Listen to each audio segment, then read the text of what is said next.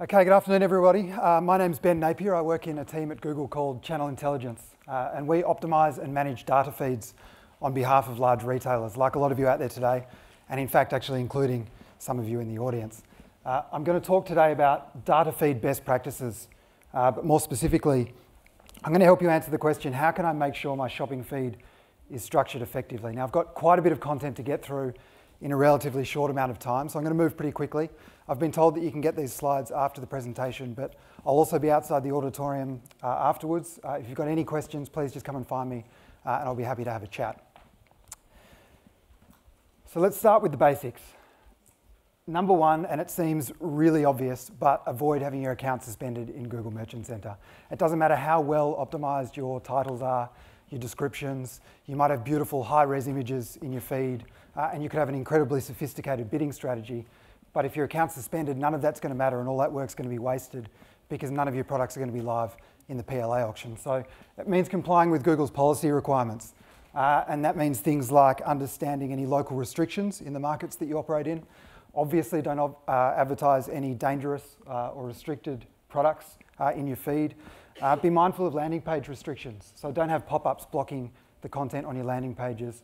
And as well, don't require people to log in just to view your landing pages either. And also things like price and availability, which I'll talk about more in a little while, but just make sure that you keep those up to date.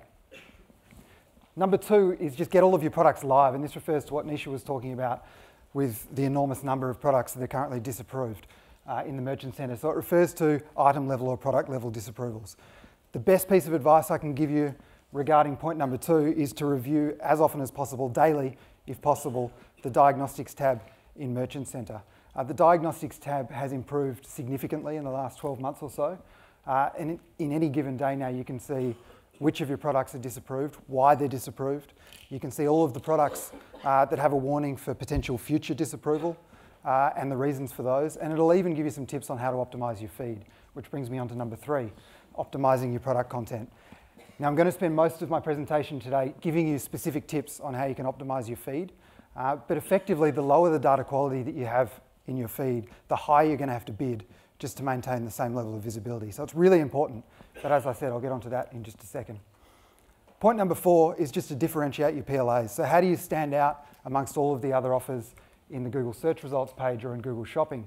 And there's a range of ways you can do this. So I'm talking about including ratings and reviews on your PLAs, merchant promotions, so shoppers know when you've got a specific deal or a sale on, things like local inventory ads, which Nisha pointed out. If you can take advantage of that, that's obviously a great step forward.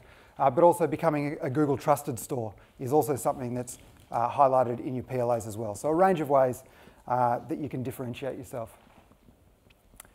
Now, as I said, I'm going to start going through some specific ways that you can optimize your feed. Before I do that, let me just give you some context around this seemingly random image that I've chosen here. Can anyone tell me what building this is? Correct. It's the Guggenheim Museum in Bilbao. Can anyone tell me who designed it? Frank Gehry, correct. So when I was looking for an image for this slide, this one jumped out at me and I recognised it straight away because my father's an architect and he loves Frank Gehry and he loves this building. To him, this is absolutely representative of architectural best practice. Now, to a lot of you out there, you're probably looking at this thinking, my father's crazy, and it looks like a bunch of scrap metal just bolted together in a totally random way. And that's fine, because architectural best practice, like music, like any art form, is totally subjective. So it's a matter of debate and up for opinion. You can voice your opinion on that. Feed best practices and the tips that I'm about to run you through now are the opposite. So they're not up for debate and they're not subjective. And that's because they're validated by data that Channel Intelligence has collected and analysed over a number of years. So I'm going to run you through a few of those now. Consistently, these things have proven to uplift performance with statistical significance. So let's get into it. I'm going to start with titles, and I'll start with quite a simple one. If you've got highly recognisable brands or well-known brands in your catalogue, take the brand name and move it to the front of your title. It's really simple, but this consistently shows uplifts in not just impressions, but also clicks and conversions. And you can see the example I've got here, which is of a specific Channel Intelligence customer. And when they went live with this optimization, there was an immediate uplift in impressions of about 50%. This one does come with a bit of a warning though. If your brands aren't highly recognizable or strong brands and you apply this technique, it can actually have a detrimental effect on performance. So you do need to make a judgment call based on the specific brands that you have in your catalogue. I'm going to stay on titles for a moment, and it's really important to make sure that all of the titles in your catalogue are unique. And you do that by adding key attributes like size, gender, colour, material, and pattern. And this is really important for a number of reasons. Firstly, Google allows 150 characters in your titles. Now, as a lot of you know, or I'm sure all of you know, in a number of the different PLA ad formats, the title gets cut off well before that point. But Google actually indexes all 150 characters for search relevance. So having those attributes in there can be a great way to lift your impressions. The second reason why this is really important is that when you do have a PLA ad format like these examples here, where you do see the whole title, you can imagine if you're shopping for a Burberry trench coat and you see this first one here, it includes the material, it says cotton, it's got the gender, it's got the colour, and it's got the size. So someone seeing that PLA is going to be quite informed, and when they make a click, it's going to be a more qualified click, and as a result, they're going to be more likely to convert. As opposed to somebody who sees this second one, which just says Burberry trench coat, they're likely to potentially click on that, go through and find out that their size isn't available, or a number of things because it's not in the title. So obviously, the first one is an example of what to do in that case. And the last reason why you want to make your titles unique is just because if you've got a whole lot of product variants in your feed, so different colours, different sizes of the same item, and they all have the same title, like Burberry trench coat, for example, they're all just going to compete with each other in the auction, which you obviously don't want. So generally, the title structure you want to follow is brand plus product type plus attributes, but the order of these things will change depending on the situation. I've already said that you don't always want to put brand to the front, and there's a few other situations where you might change the order, which leads me on to my next point. It's really important to view your PLAs and your ads from the consumer's perspective. If there's something in the image, if there's an important piece of information that isn't obvious from the image, you should move that bit of information to the front or near the front of your title.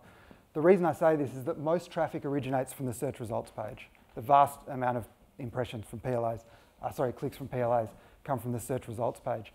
And as you know, and as you can see, on the search results page, generally you get 3, maybe 4 words in your title before it gets cut off. So in this example here, with running shoes, it's often really difficult to tell the gender of the shoe, so whether it's a man's shoe or a woman's shoe. So in this case, moving gender to the front is going to ensure that for these specific offers, the person seeing the ad is going to be far more informed, the clicks are going to be more qualified, and they're going to be more likely to convert. Now, this isn't going to work for everything in your feed. It's not even going to work for all shoes. You can imagine a high heel shoe. It's probably not much point putting the word women's at the front of the title. But it will work in some instances. Some other examples here are for size types like plus size and maternity. Again, it might not be obvious from the image, so it's valuable putting those things to the front of your title. Okay, moving on to descriptions and a few tips here. So I said that you can have 150 characters in your titles. You can actually have up to 5,000 characters in your descriptions. So the best descriptions will actually include all of that really important information that I told you to include in your title. It'll have that in there, but it'll have everything else that's relevant to the product that you're advertising. So the best descriptions will take all of that relevant information from your landing page, things like key selling points, attribute names and values, or anything that you've got that people might actually search for. And you can imagine some quite technical products would have a lot of tech specs and that kind of thing. It's really valuable to include all that information in your feed because you never know how specific someone's search query is going to be. So the best way to think about it is if it's relevant, if someone might search for it, put it in your description, use up to 5,000 characters.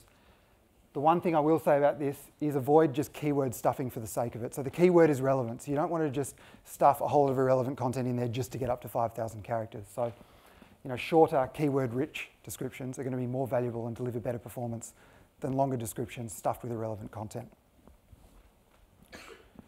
Okay, so I'm going to talk quickly about unique product identifiers and specifically GTINs. So GTINs stand for Global Trade Item Number, and it's effectively the barcode of the products in your catalogue.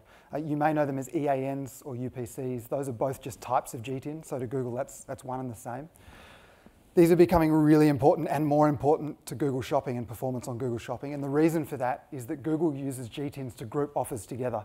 So you can imagine a scenario where a number of merchants are selling exactly the same product. You go to a Google Shopping results page, you might have 36 offers displayed in a grid, and they could be all the same, just from different merchants at different prices. If they all had the correct GTIN in their feed, Google would group them all together, and then the shopper could actually click on the PLA and then scroll through and compare all of the different offers, the prices, the merchants, and then the click that they do finally make, the paid click, is going to be once again far more qualified and more likely to convert. So it's really important, and Google is ensuring with its policies that this becomes more of a focus as well. So my recommendations here are make GTINs a requirement from all of your suppliers. Pay specific attention to the set of designated brands which Google outlined last week in its update to the feed spec.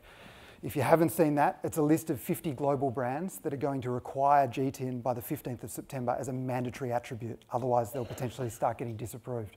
So go online to the Google Merchant Center help, have a look at that list and make that list your priority in terms of finding GTINs. Outside of those 50 brands, generally the rule, and it differs depending on the type of product, but generally you require at least 2 out of the 3 key unique identifiers. Those 3 things are GTIN, brand, which I'm sure all of you have, and manufacturer part number, or MPN. So in the interim, as a short-term solution, if you are chasing your GTINs, if you don't have them in your feed, if you do have brand and MPN, include them in your feed, and that'll ensure that your products stay live in the PLA auction while you're chasing those GTINs. Price and availability and having those accurate in your feed is one of the biggest drivers of performance with Google Shopping and PLAs. And there's 2 reasons for that. The first one is that Google is super strict on price and availability. I can't stress this enough. If Google's crawlers find a discrepancy between what's in your feed and subsequently in your PLAs and what's on your landing page, those items will get disapproved straight away. And if this is happening consistently, your account's going to get suspended. It happens all of the time. The second reason why this is really important is the obvious one. It's a user experience issue. If you are looking for a product, you see a PLA, you decide you'd like to buy it and you click on it, only to find that on the landing page it's either out of stock or actually more expensive than you're expecting. That's obviously not going to be a good user experience. It's going to be a wasted click, and you're probably going to lose a bit of consumer trust in the process. So my recommendations here are update your price and availability as often as possibly you can. There's a few ways you can do this. The most technologically advanced way is to integrate with Google's Content API for shopping. In a lot of cases, you can avoid this issue without going that far, and you can do that by providing regular updates to your feed. And it's not often feasible to send your feed multiple times throughout the day, and you don't actually need to send the whole feed because things like images, titles, descriptions aren't going to change on a daily basis. What you can now do is send what's called a product inventory update feed, which is just price and availability. So if you do that, it's a smaller feed, it's faster to process, and if you can send those 3, 4, 5 times a day, you're going to avoid almost all of those discrepancies. The second thing I'll mention is turn on automatic item updates. For those of you that don't know what this is, it's relatively new to Google. It was introduced late last year. But effectively, if you activate this, what it means is that when Google's crawler finds a discrepancy between what's in your feed and what's on your landing page, it will automatically update that to the correct information on the landing page rather than disapproving the product. So it's a great safety net for price and availability. It does require a little bit of work on your side. You need to have the schema.org tag implemented. So it may require a little bit of IT work, but I definitely recommend this. Image quality is something that's factored into your quality score, so it's really important, but it's also even increasingly important with mobile, where often the titles are heavily cut down or truncated or not visible at all.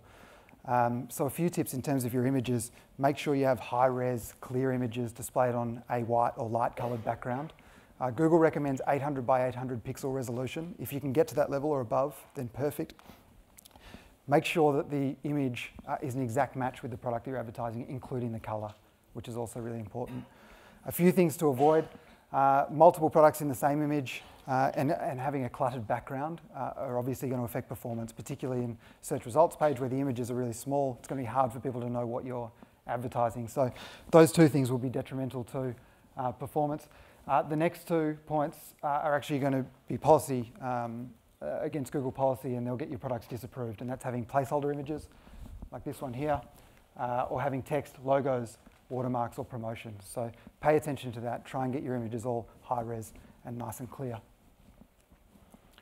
Quick note on landing pages and your landing page URLs. And this is something that not a lot of retailers do, but as a lot of you know, the less clicks it takes somebody to get from that first click to a conversion, the more likely they are to convert. And a great way to ensure that you reduce the number of clicks is to have your landing page URLs in your feed lead to a landing page with the color and the size already pre-selected.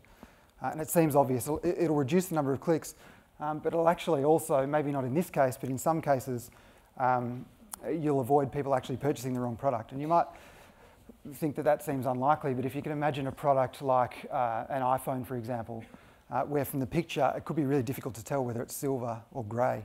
And if you click on a PLA for a grey iPhone, let's say, and you go to the landing page and their automatic pre-selected colour is silver, you're probably going to purchase it thinking it's the one that you saw in the PLA.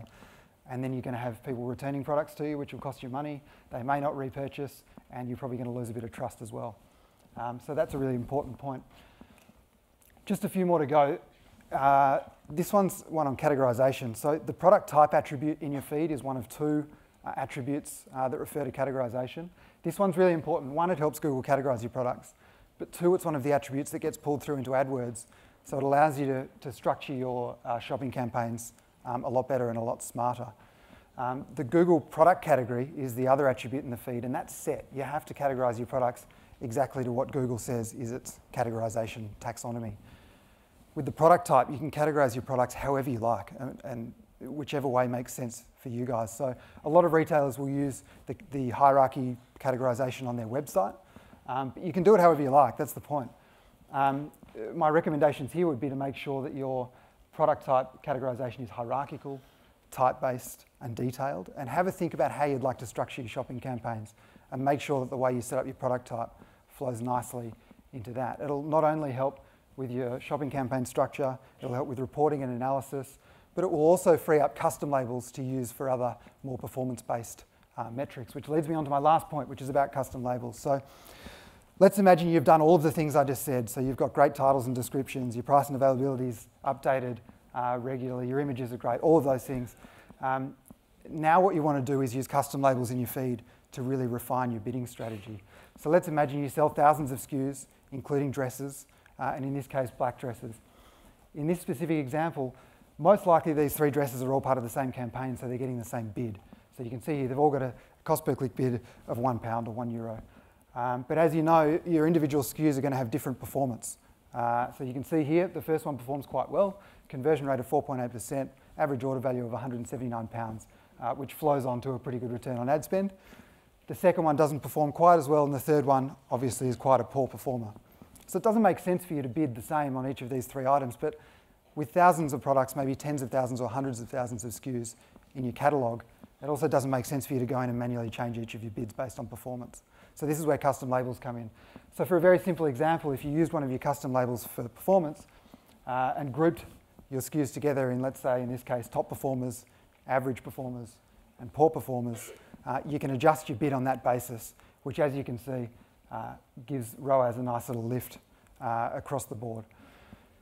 So that's it from me. I know that was a lot of information in a fairly short space of time. As I said, I'm going to be outside the auditorium afterwards. If anyone's got any questions for me, or you just want to know more about channel intelligence and what we do, come and find me. Happy to have a chat. And with that, I'll pass over to Bastian. Thank you very much.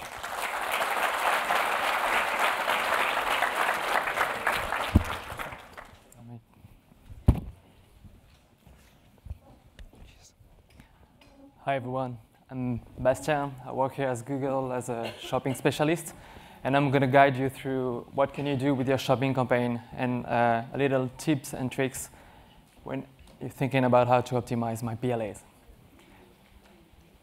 So, but let me just first of all talk about retail specificity, which is how to calculate profit.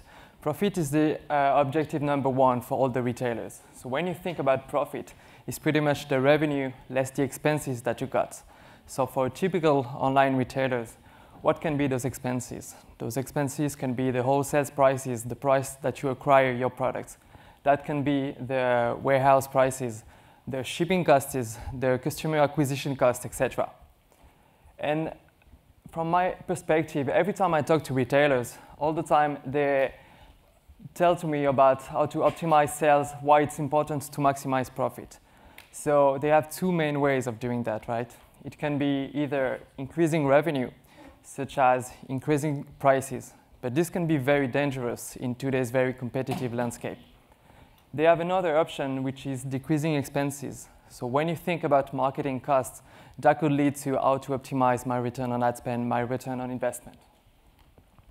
So thinking only about margin, this is pretty much half of the profit equation. When you really think about profit, you really have to think about inventory turnover. This option is really important because it is pretty much how much you sell times how much you make on a sale. So the inventory turnover is basically how often a retailer's inventory is being sold and replaced over a period of time. So this margin times inventory turnover is really what makes your profit at the end of each sales. I'm pretty sure you're already familiar with those kind of graphs. So there is a real retail specificity because retail depends heavily on selling the highest number of low-margin products in order to maximize their profit.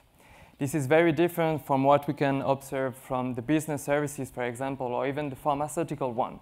So the retail is pretty much like the grocery stores in terms of low-margin products that are being sold. But let's back to the discussion of PLA. And when you really think about how to optimize your PLA, when you are in front of a campaign, this is pretty much how to find the right balance between how I can maximize my return on ad spend, increase my ROAS, and why it's important to uncap the sales volume for my top performing products. So we're going to go through all these 6 bullet points, but few things to have in mind when you're talking about increasing your ROAS. It's pretty much about how I can do to find my top performing products. So what I would advise is to break them out, refine bids based on their performances, and look at the benchmark signals that help you take the good decision. Why it's important to cap unsales volume is because you have to give more budget to the top performing products that you got across your inventory. So you're running a retail business which is highly seasonal, and it's important to understand how you can get the most out of shopping campaign by running those temporary waves. And last but not least, pay attention to your competition. We're going to go through that in a minute. So best practices for increasing my ROAS with Google Shopping. So a few things to keep in mind. So my first piece of advice here will be try to have a look at where you're losing some traffic due to uncompetitive bids. And try to see if you are way below the benchmark. So try to look at the max CPC against the benchmark max CPC. If those product groups are profitable to you, you should maybe think about raising your bids and see how you're performing in terms of getting more traffic. The other one, so those are quite new columns. They are bid simulator columns. And what it will tell you, it's actually the incremental amount of clicks that you can get by raising your bids. So this is just new columns that you can add to your reporting view. And then what you can understand with that, so you have many options, either raising your bids by 50% up to 300%, and it will give you the number of clicks that you might get by doing that. So little tips here, if you already know the average of visitor that you need in order to make a sales on your website, then those metrics can be really powerful. Again, I will suggest to look at both value at the same time, so where you lose some traffic due to uncompetitive bids against the ROAS, the conversion value per cost. So when both metrics are low, what you can do is actually try to increase your conversion rate in order to increase your profitability, right? So for example, for this very much product group, which is cruiser, both metrics are quite low, so what you can do is go to the dimension tab and see the number of item IDs that are among this cruiser product group. And if they're not that profitable, then you might restructure, you might refine your product group structure. I just talked about reporting. This is very crucial when you are doing some PLAs. So you have a tab which is called Dimension tab. You can select the shopping view and then every attribute that you've been using to structure your shopping campaign. So what you can do here is, so the most common one are the product type and the brand. I'm pretty sure you're already familiar with it. So what we can see here is, for example, for the women's apparel product type, there are 3 main brands that are performing a little bit better than the others. So you can see that by looking at the conversion metrics if you got the conversion tracking in place. So obviously the number of conversion, the ROAS, or even the conversion rate. If you don't have the conversion tracking in place, then you should, but that's not my point. You should have a look to the click and impression, which is also giving you some insight to take the good decision. The everything else target, we usually call that the catch-all as well. And what you can do about it to optimize it, because it's driving a lot of traffic to your website, because there's a lot of products commonly in these products. So what you can do is try to understand what are the low margin products in the catch-all, and then go back to your feeds and try to put a custom label with a low margin, and then subdivide it by putting a lower bid on it. So you make sure you're not spending too much money on those products that are not your top performing one.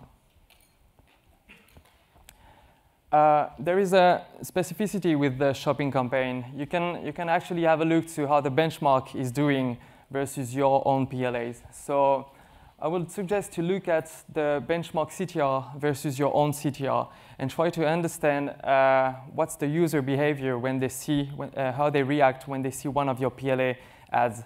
So many insight that you can get out of it. It's pretty much how you're positioning yourself in terms of price competitiveness, for example. What could be the quality of your feed? So Ben already talked about that earlier, but pretty much if you have good image quality, good titles, redaction, etc. So those are very powerful metrics. And you got the same one for the benchmark mark CPC as well. Just wanted to give you a quick heads up. This is a new report available in Google Analytics. And what I can do about it, it's segment your PLA traffic and see where users are dropping off in your website. So it's really good to see, to do that analysis per cross-category, for example, and maybe take long-term adjustment on your website, doing some UX experiment and so on. So I would suggest you to go and talk to your account manager that already know those kind of reports. So it's available in GA. Next topic, so why it's important to uncap volume for your top performing products. So again, Dimension tab, you can find a lot of insight there. So try to look at every attribute, every products that you have within your inventory, and try to understand what are the top products that are driving sales for you.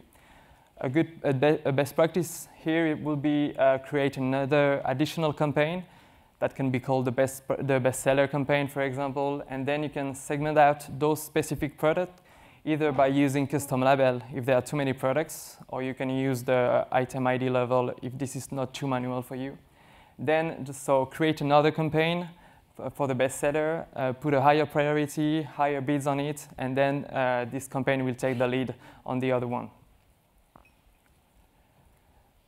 We've been talking a lot about Google Trends. Speaking about Google Trends, there's a new update on it. You can see real-time data. So it's pretty useful when you are running sales and you want to do how your kind of products that you have among your inventory are performing on a daily basis. But speaking about that, because you're all running retail business that are highly dependable on the high period of popularity. So what you can do if you have two similar products or even products accessory on your inventory, you can try to look at and understand the trending products that are performing well, how they are performing versus users' behavior, and then take the good decision out of it. Last but not least, the Auction Insight tab. So it will give you a lot of information about the impression share that you get on PLA, the impression share of your top competitor as well. It will give you how much you overlap your PLA ads with your competitors, and the outranking share. I'm going to talk about that metrics in a second, because we recently launched the device and time segmentation in the Auction Insight. So for example, if you're running some mobile PLA on your campaign, what you can do is maybe run this report for about a month and see how your mobile PLA are performing versus the benchmark. So the outranking share, for example, is the number of times your ad is ranked higher than the benchmark, than the competitors. So maybe you can go back to your mobile byte modifier and make some adjustments if you really want to increase your performances on the top product that you got on mobile PLA. So let's talk briefly, let's sum up what I've been talking about. So again, remember the increasing ROAS versus the uncapping sales, the balance I showed to you earlier. So a few takeaways here. Try to play with your bid. Try to look at how the benchmark is performing. Try to look at bid simulator columns. Those are very powerful metrics. The reporting as well. Try to do that on the attributes that you are using to structure your campaign. This is also important to check the data quality and the benchmark CTR to understand a little bit better the consumer behavior when they see how they react when they see one of your products. And the other bucket is try to uncap the sales volume for your top performing products using Google Trends and the auction insights in order to know better how your mobile PLA are performing. Thanks a lot for your attention.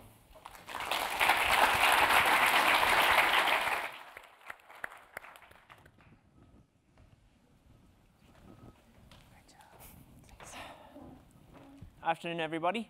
We're nearing the end, so let's we'll try and keep it interesting, keep it brief.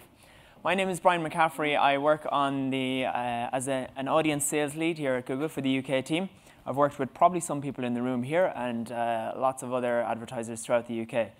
I work mainly on audience products, so a lot of remarketing and a lot of other in-market similar audiences, things like that. The question I'm here to answer is, how can I use audience data to improve performance? So what I'm going to talk about here, I suppose, really the first thing is a lot of what we do here, we should really make use of the work that's already been done. So it was someone asked for a show of hands earlier on the number of people using shopping, vast majority of the room, logically enough, being a retail event. Also a show of hands on how many people are using RLSA, and a good number of the room are doing that. So if you have those two elements already active, then using audience data across display becomes a very, very logical choice. So you heard about yesterday with dynamic remarketing being a core product, and for what I'm talking about, this really does become the core product. There's lots you can do with it, but really, as a standard setup, it does the job, it does an awful lot for you. As a quick run through as to what I'm talking about with dynamic, when I go onto the House of Fraser website, as I often do, and I look at a Michael Kors tote handbag, which again, I often do, I look at it and I decide not to buy it for some reason. Now, again, the reasons why people don't buy something immediately mightn't be at the right place, they mightn't get paid until next week, the kid's knocked over the computer and they can't buy it right now. There's a million reasons. But it also means that there's a million reasons to contact them again, get back in touch and make sure that they remember why they should actually buy this product, why they were interested, and why they should remember that they trust your brand. So the idea is when I do this, I don't buy it, and then next time when I'm reading The Guardian, I then see this ad. Now the importance in this ad is, it first of all shows the brand I was looking at, it shows the handbag that I was looking at, a similar handbag, and other products that I may be interested in. Probably should have got a better example for that one, but I might be buying presents for somebody.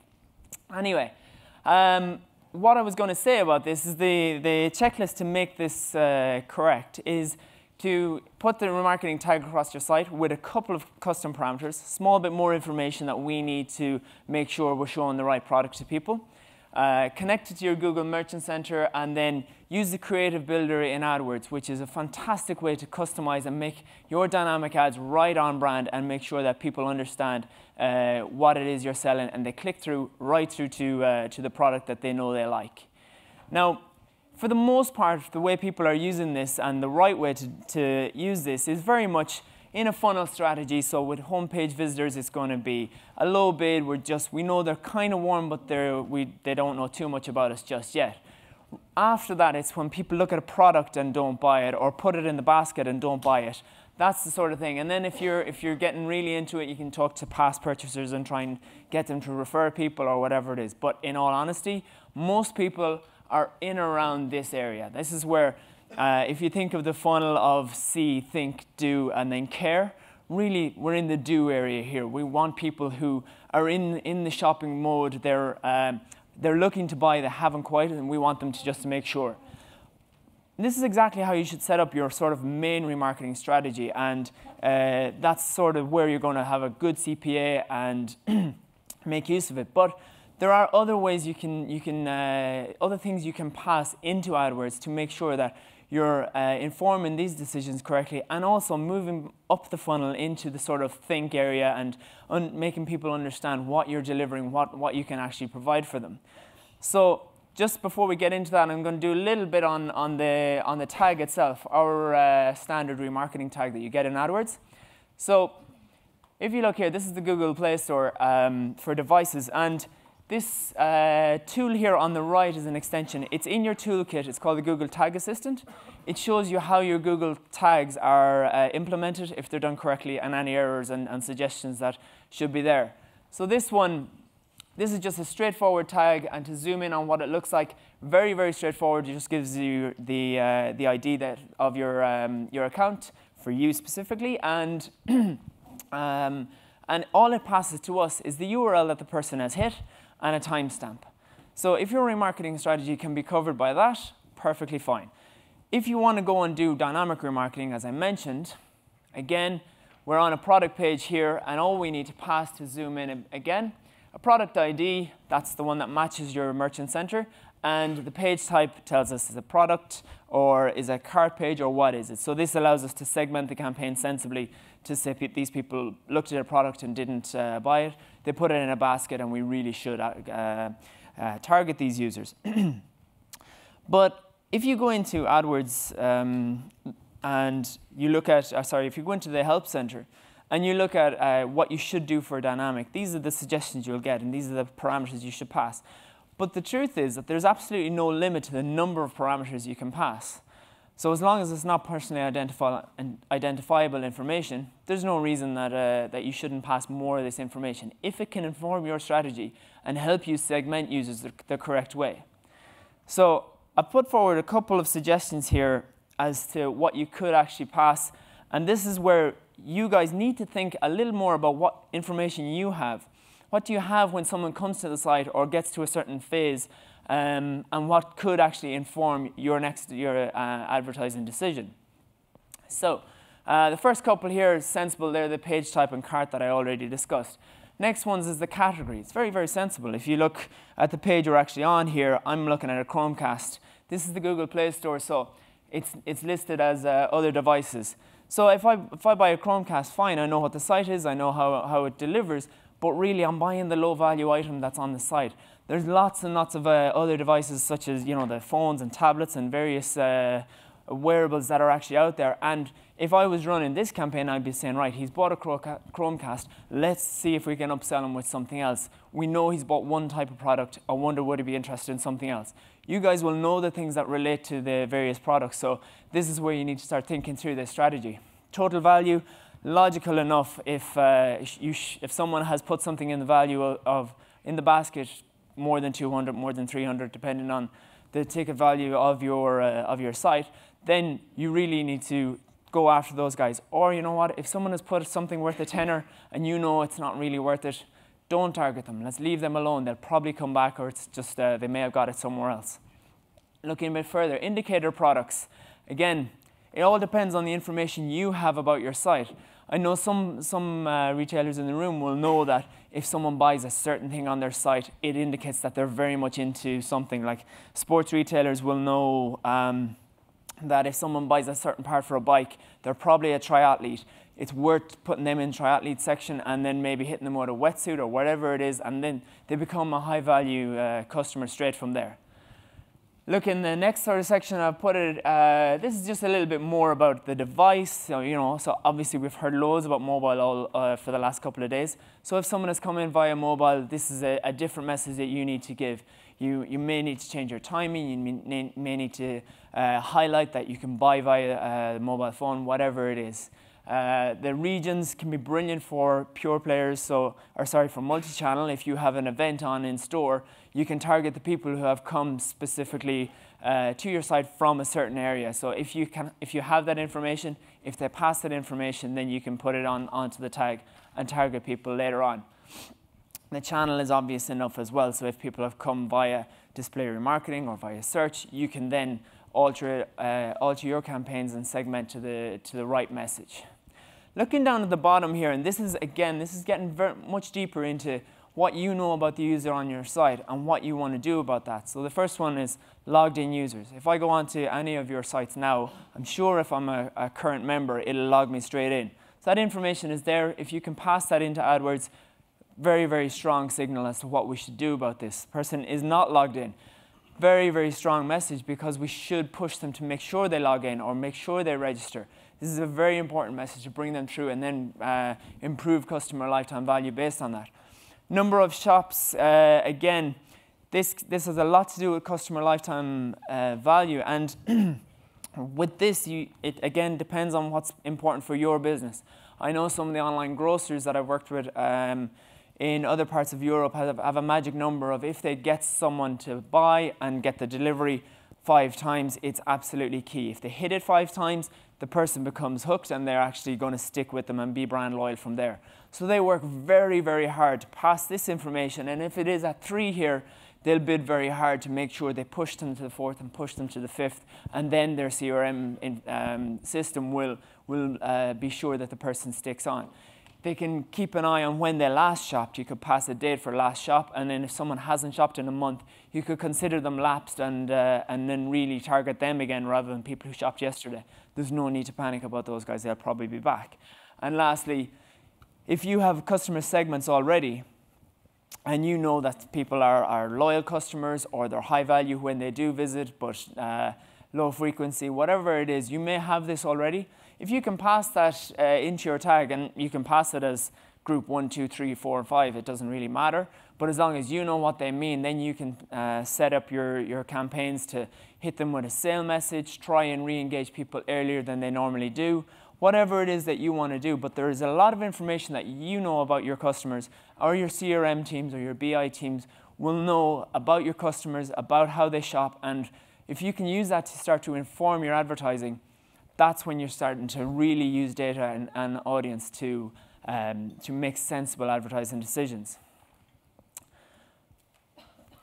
As I said earlier, the way that most people and most providers in this area will stick very much down in that do area, and it'll be very much basket abandoners and really, really hammer those guys. Now, we don't believe in hammering those guys. Our systems are designed to have a natural frequency cap. If people aren't interested, we don't really want to show the message to them. So the quality score will drift off, and a better ad will show, because that's what we want. We want the click to go.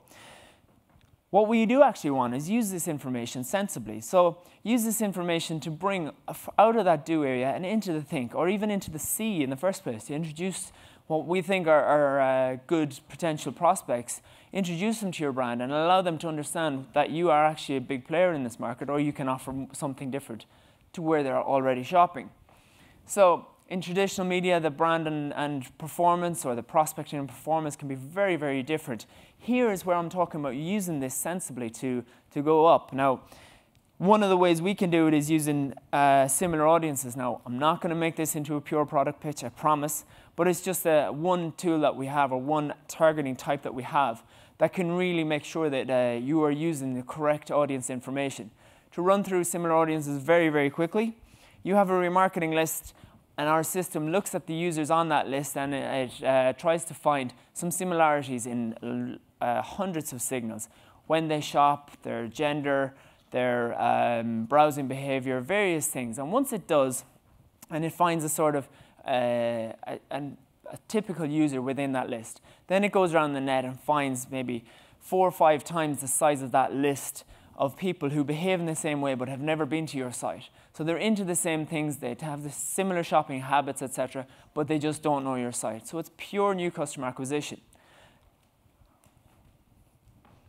That was my big graphic for that. It's nice, isn't it? It cost a fortune. So But really, what I would say with similar audiences, I mean, it's been out about 2 years now. And what the sort of logical first step was for best practice was anyone who's converted on my site, I want to find a similar audience to those guys.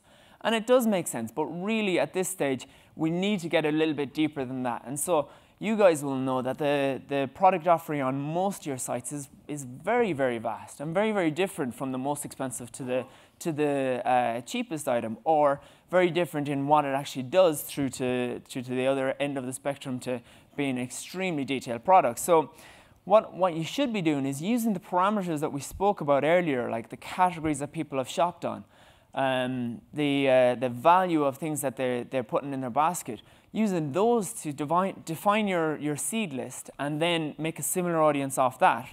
And as a quick example, again, back to a sports retailer, if I buy something or if I put something in the basket in the swimwear area, there's no point showing me a £2,000 bike if I'm just interested in a £15 pair of goggles.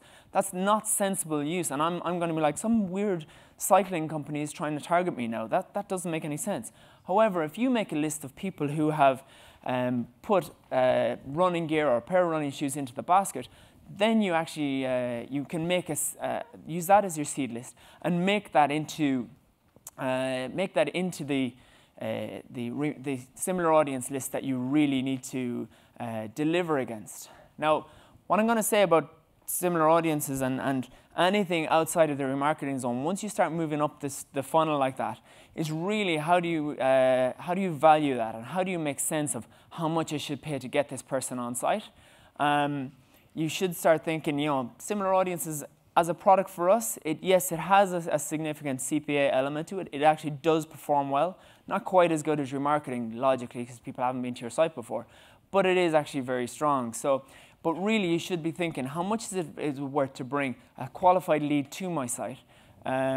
What's the CPC that this is going to be worth? And what sort of assisted click nature is this going to provide for us? I'm going to hand over to Roshi now, who's going to discuss this a little further.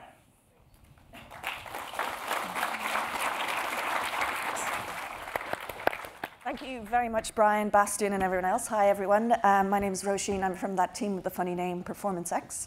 I stand between you and lunch, so I'm just going to kick off straight away and move quickly through it.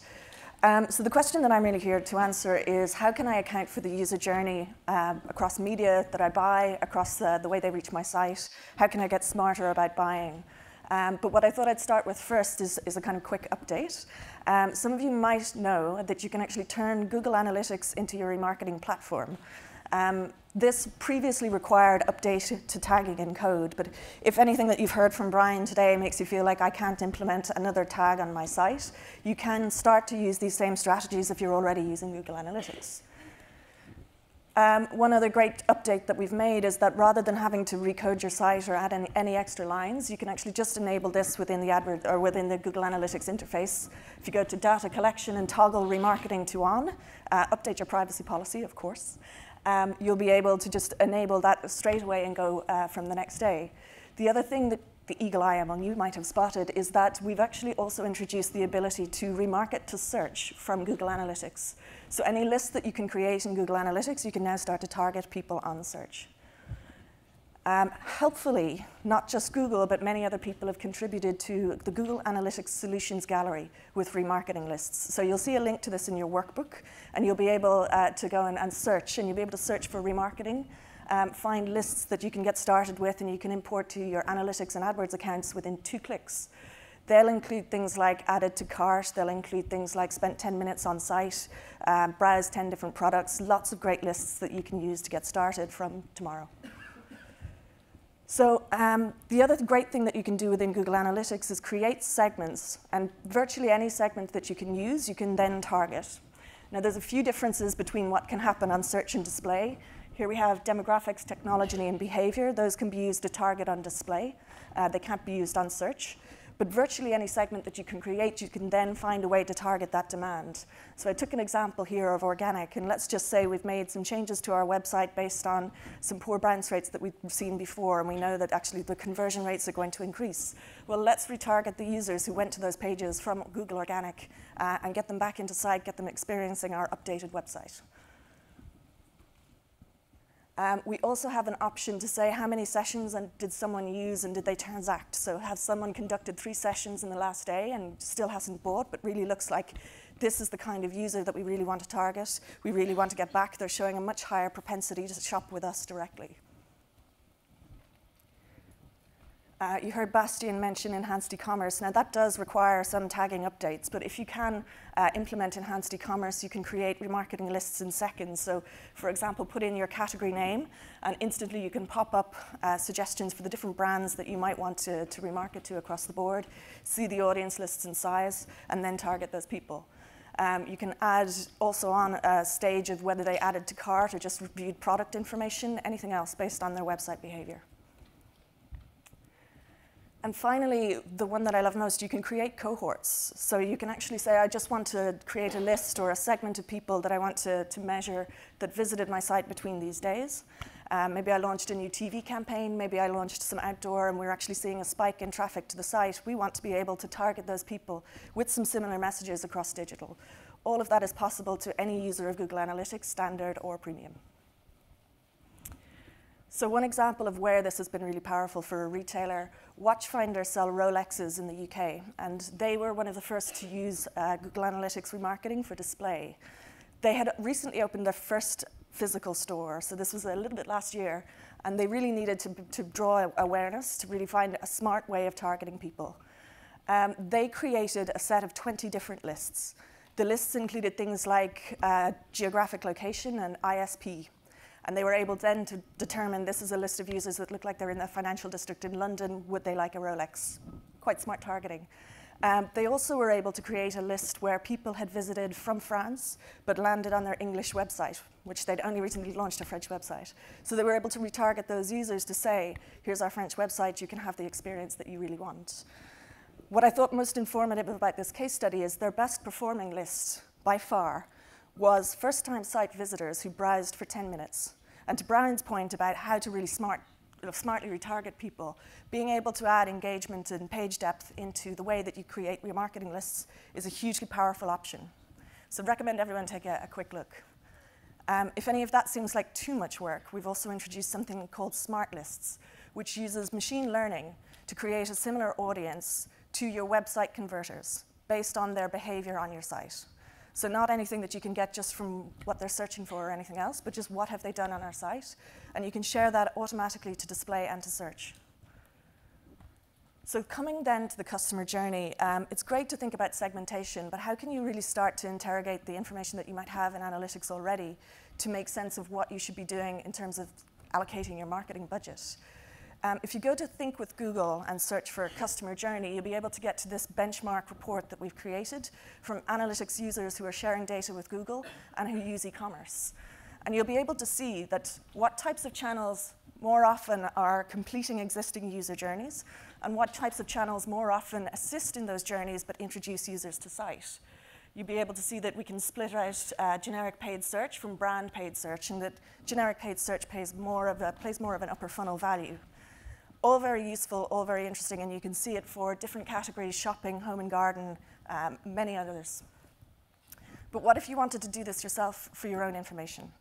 So one thing that we know from having worked very closely with Bastian and the team is that Google Shopping is great. You've told us this yesterday. You thought it's fantastic. It really delivers great results. But an emerging trend that we're seeing is that as we all clean up our data feed issues, as Google helps release all of these great tools, CPCs start to rise a little bit. And it's a little bit more difficult to say, where should I put my spend? Should it be on brand paid search with Google? Should it be in shopping campaigns? Should it be just in generic search where shopping images don't show? All of this is a tool that we're trying to create to bring to your account managers so that we can start to give you an idea of how these things perform together and where you might find the best CPA across the board. Of course, some of you have also told us that shopping isn't available in your country and you're quite disappointed. So what else could you do in Google Analytics?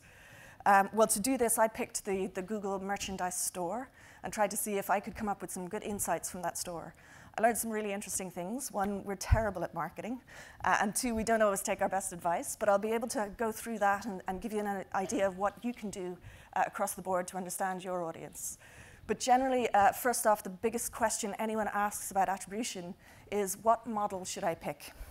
And a little bit back to our kind of earlier conversation, certain channels are more last click, and they tend to complete existing paths. So if you have a kind of website that has a very high brand awareness in a particular area, you're the leader in your category in your country, last click may be the right model for you. If you're going towards a more aggressive strategy, you're introducing something new, you're going to a new export market, anything else, you may want to consider different models across this line. But within Google Analytics, you also have options to use much more customized and rule-based lists. So Google Analytics, someone actually sent us a tweet last night to say, why aren't people talking about Analytics Premium? We really want to know more, and it's a solution to so many problems. We're not here to sell you Analytics Premium, but I'll touch on what kind of things that you can get from there. One of the primary ones is unsampled reports, which some of you have told me you're really, really keen on doing. If you want to know more about Premium, contact your account manager. We're happy to sit down and talk to you about whether it's the right solution for you. But for anyone within Google Analytics Standard, you're able to create custom rules. Custom rules allow you to do things like, say, I only want to credit a display impression when someone came to my site 10 minutes after seeing it and stayed for 10 minutes. It's this kind of ability that really can tell you how display is interacting with some of your other channels. It's, of course, also available in DoubleClick. Data-driven attribution. Data-driven attribution takes a look at your converted paths, so what steps people took before converting, and then it automatically compares those to those paths where people didn't convert. And it starts to automatically assign credit based on which path actually made an impact in conversion. When was the conversion rate lower? When this particular interaction wasn't present. Really, really powerful stuff, available previously in DoubleClick and in Google Analytics Premium only. Excitingly, we've recently announced we're bringing data-driven attribution to AdWords. So data-driven attribution, you'll have all available within your accounts within the next few months. And if a lot of your marketing spend does sit within AdWords, it can really bring you a great added level of efficiency. If you do need to look at other channels, Facebook, Twitter, many, many others, you still may want to use Premium, but a great addition to AdWords and AdWords capabilities. You can see that it's not quite here yet. This is the Merchant Store AdWords account. And what we can see is, though, we can compare already what is the kind of performance across the 5 more simple models. You'll also be able to see data-driven there. And then we'll also release the functionality where you can create automatic bidding based on any of these attribution models. So whatever's most relevant to you, you'll be able to bid towards that directly without any work in the background or without any difficult calculation. So that's all well and good, but what if you really do need to have the cross-channel view? What if you need to see all of the different channels that interact? Well, you do get this very nice report in Google Analytics Standard, which can show you some lovely channels. They seem quite interesting, and you can see how many times a particular channel assisted and how many times it delivered last-click conversions. You also get these amazing assist ratios, which show you how much one channel is better than another, potentially, in terms of delivering assist. And you can use this to try and rejig how you might use your, allocate your marketing budget. But what many people aren't aware of is that you can actually really customize this. So this, again, is the Google Analytics Store. And I went through and spent about an hour trying to say, well, how would I try and get this into a much more useful view that would tell me much more about my advertising? So I clicked to create a new channel grouping, and you can see one there. And that changed the view from this to this. You can see that I can name social, brand paid search, generic paid search, referral, display. I could include here any comparison sites that might be using or promoting our products. Unfortunately, none of them were. Surprise. But I can really separate this by the search engines that are valuable in my market, whether that says I'm in the Czech Republic or Google. You can really get this view at a very granular level, and you can do 25 different channels in any particular analytics view. You can also then use this same kind of channel grouping to see individual user paths.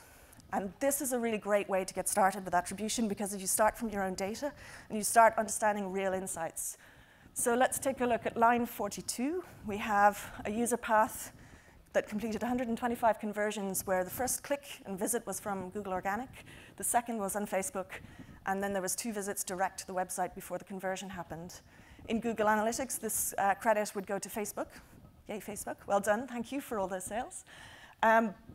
If we take a look at line 47, we see something that you wouldn't normally be able to attribute credit for, which was we had some clicks from YouTube, 111 sales involved, where the last converting channel was organic.